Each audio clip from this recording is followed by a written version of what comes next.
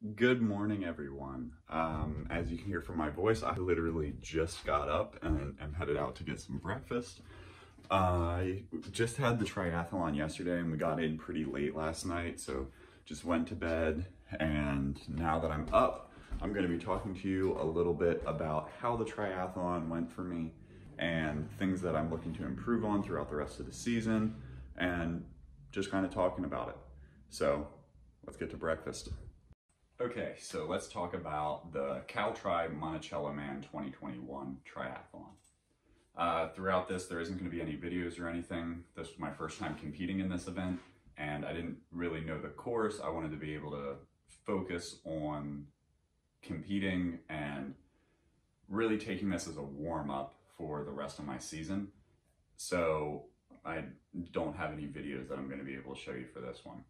So my experience with the Monticello Man Triathlon, specifically the organization of the event, was quite poor. The communication beforehand was very limited. About 2 weeks, maybe 3 weeks out, they changed the rule to no spectators inside the community, which is understandable in the time of COVID.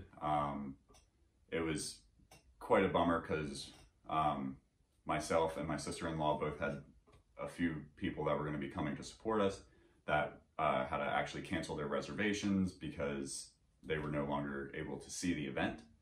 However, on race day, there were tons of people that were cheering people on inside of the community. There was a wide range of people that came in to cheer.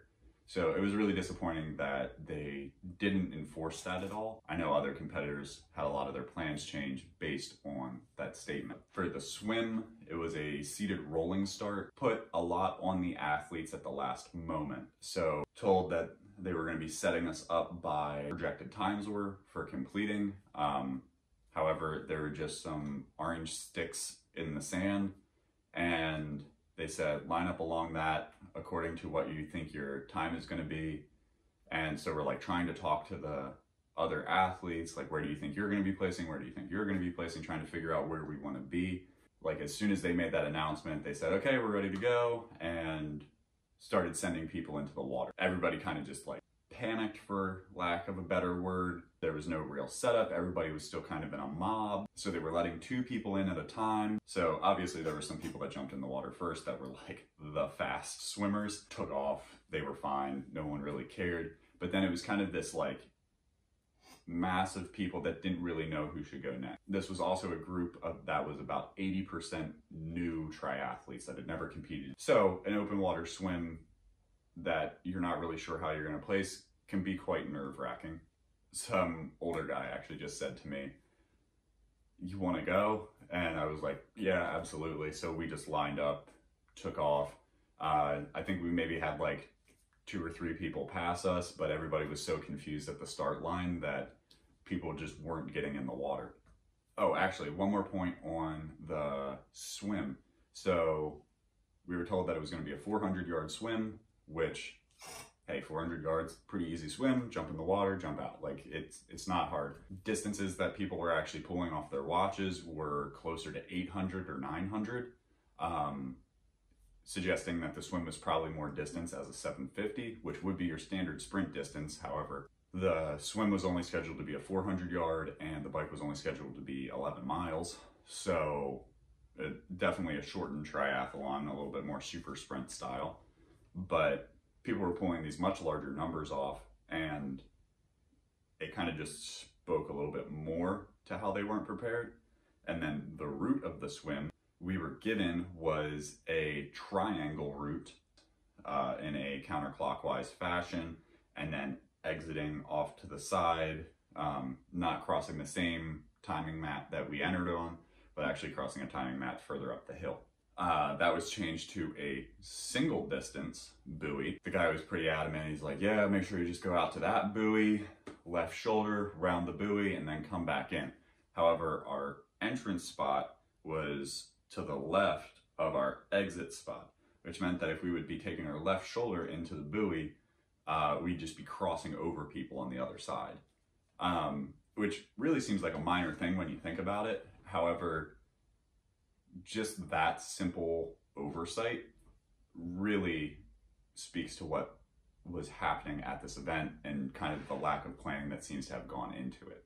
For the bike section of the triathlon, it was pretty much a loop, so there wasn't really anywhere that you could get lost on it.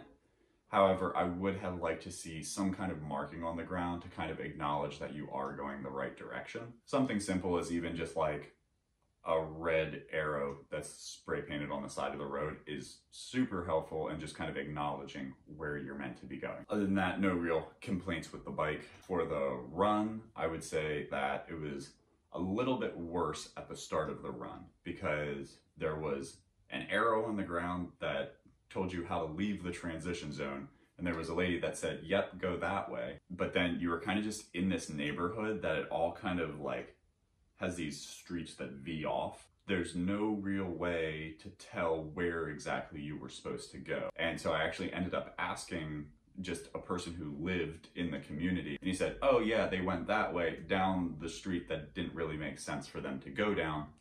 So I kind of like jogged that way, and then I saw someone at the end of a road who was like pointing to continue along what was then an out and back. The planning was not there for this triathlon. Having competed in a triathlon that was at a community rec center, that had more organization to it than this one did, which was quite disappointing with this being an actual company that runs multiple triathlons across the United States. Take that as you will. I'm going to talk a little bit about my experience in the triathlon, how my times were, and what I felt like I can do better on for my upcoming triathlons. Okie dokie, let's talk about the way that I actually did in the triathlon. So, grab a sip of coffee here.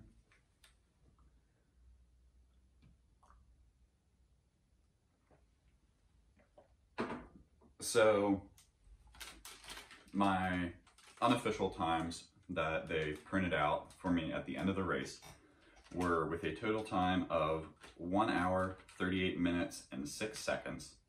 I completed my swim in 14 minutes, 11 seconds. T1 took me 5 minutes, 51 seconds. The bike took me 41 minutes, 27 seconds.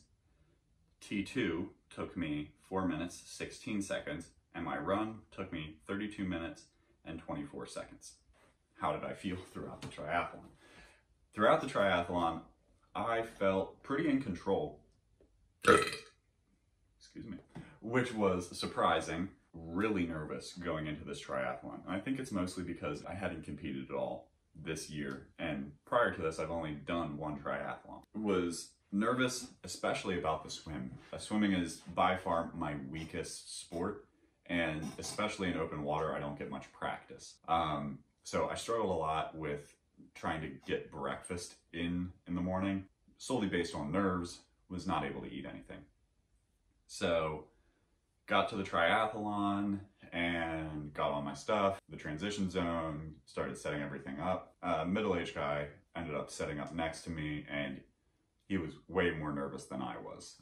So it was actually kind of nice because I was able to like put on a little bit of a brave face and say like, no, it really isn't that bad. It's nice short distances. There isn't a lot you got to worry about. Kind of just talked with him for the morning while getting ready to. So we got to the swim, and as I complained about earlier, it was really poorly laid out, but got in the water pretty early in the lineup of people and completed the swim in the 14-minute time that I said. Would say that I'm a little bit proud of myself because I did front crawl for the majority of it. With swimming not being my strong suit, I have a hard time doing front crawl for extended periods of time without getting extremely winded. And that's definitely a pacing thing. It's something I've been working on in the pool.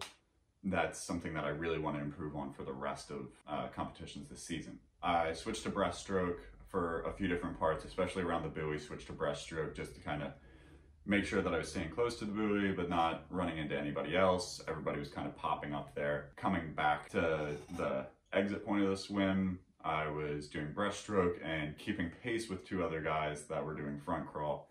which was mildly annoying because they're kind of like slapping the water, like zigzagging a little bit because they're not sighting the entire time that you can with breaststroke. I kind of gave up on breaststroke at a certain point and just started front crawling. Pulled away from these guys, and as I was getting out, there was a lady on the dock that was like, "Why didn't you just do that the whole time?" And I was like, "Well, because it's tiring."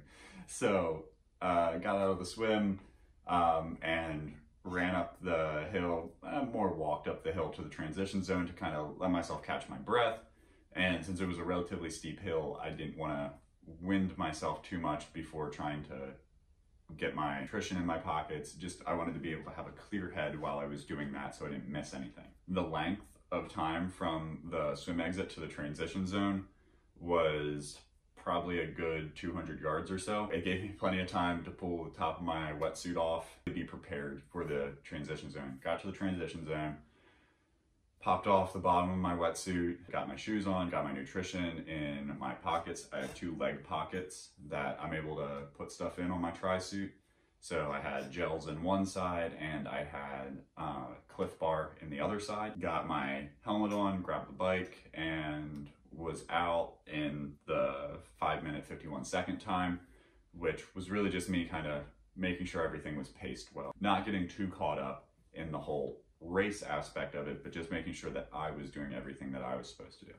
Exited the transition zone, got to the mount line, crossed the mount line, got on, and started the bike. The bike felt amazing. 11 miles is a pretty easy bike ride for me. I would say that normally in my training I do closer to 20 miles. 17, 20 miles is like the normal loop that I end up doing in my training. And so 11 miles is something that I know that I'm going to be able to output a lot more power on and not really have to worry about the consequences of my legs hurting afterwards. There was a lady that I was kind of trading positions with the entire time that we were riding while passing people, obviously getting passed by faster people that were behind us due to the poor setup of the swim. So completed the bike in 41 minutes. Beyond happy with. Pretty much everything around Lake Monticello is rolling hills. You would have some pretty good downhills that you were able to get speed, but the uphill was just steep enough that it would kind of suck your momentum about halfway up. Gave me the opportunity to kind of get around some people because knowing that it was only 11 miles, knowing my physical fitness, especially when it comes to biking, I was really able to get out of the saddle and kind of rock the bike, stand up, put a lot more power down, pass people on the uphills, and then really pull away from them on the downhills due to being a little bit larger than a lot of the other competitors. Finished out the bike, felt really good, got into the transition zone. Road coming into the transition zone had a lot of traffic on it, which was a little annoying because it's all like residential traffic. So it's not like a road where cars are passing you. This was, I was passing cars due to the speed that I was trying to maintain. So there were a lot of volunteers along that route that were making cars stop so that we were able to safely pass them, which was super nice because I would say that coming through that community, I was probably closer to the 25, 27 mile an hour point coming up to the dismount line. Got to the dismount line, jumped off, jogged up the hill to the transition zone, swapped out my shoes, took all the nutrition trash out of my pockets, and started out on the run. As I was leaving the gate, I looked at a table or something and I saw a lanyard on the table, and for whatever reason something clicked and I was like, I don't have my bib number on, because we didn't need to have it on for the bike ride. There was a tag on the side of the bike. I ran back up to the transition zone, grabbed my belt, clipped my belt on, and since it's only a 5K, there's no nutrition on the belt or anything, so that's kind of why I forgot about it. Put the bib on, headed back out, and then on the run, I saw multiple people that did not have their bib numbers on, which in pretty much any other race would be a disqualification, but once again, the planning here was not great. I'd say about a mile into the run, I was averaging a 10-minute mile pace, which is around where I normally run. So I knew that I was getting into a harder section of the run that was turning into more rolling hills. So I had to slow myself down a little bit. And so the way I ended up actually doing that was I maintained the 10-minute per mile pace on my downhills, and about halfway through the uphill, I would switch to a walk to the top, use it as a recovery moment, and then as soon as I crested the hill, start the jog on the top of the hill and then carry that speed down in about halfway up the next hill. So it kind of gave me this active recovery option while I was running, and I am not a runner. I never planned to be a runner. Unfortunately, it's part of the triathlon, and so for once I was actually feeling pretty comfortable in my run. My wife actually was able to find a position on the bike as well as the run where she was able to see me for a brief moment of time while I biked past her, and then while I ran past her a little bit before the turnaround point, and so saw her before the turnaround point and then saw her on my way back. They had water and some gels. So then the run on the way back, I was averaging a little bit faster than the 10. And so I was kind of keeping that same pattern with jogging down the hills, walking up to the very top, jogging down near the marina where this idiot pulled out in front of me with his boat trailer. So I had to stop because he had all this stuff hanging from his rear view mirror. It's like this 15-year-old kid driving his dad's truck. And so I just had to like stop my run and just like stand there while he turned the truck around. Continued on my run, and then coming into the very last section, I could hear this guy who was like trucking it up behind me. So let him get past, and because I didn't really care about getting past on my run. And then as we made it up around kind of like the last corner, there was one of the volunteers that he was like running back to help at the main tent. He came flying past us on the downhill, just running. He was like, "Oh, come on guys, catch up." Because he just like kept slapping his legs and he was like, "Fresh legs, I got you guys beat." So they were taking pictures as people finished, because the one thing they actually had was like a nice ending arch. Took a little bit of a walk at the one section leading up so that I knew that I would like have my breath, not be completely flushed, be able to smile, give thumbs up. Got to the finish line, and then they actually printed out our times for us, which was nice. That was my experience with the triathlon. I'm trying to think if there's anything else that I want to tell you guys.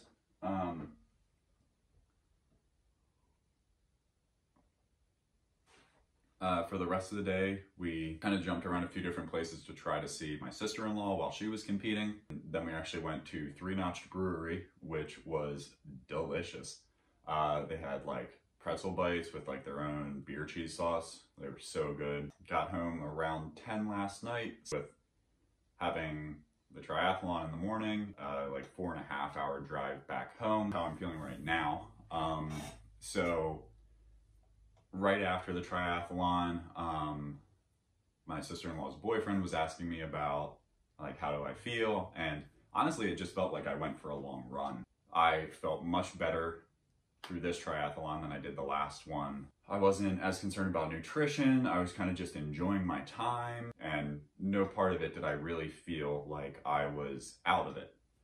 As for like the soreness of my body, waking up this morning though, I have a little bit of pain in my right knee that is just on the inside, and I think it may just be from the way that I was like running up the hills, because I'm not used to that style of running, that I think I might have been like turning my foot out a little bit too far, and that was putting a little bit strain on the inside of my knee.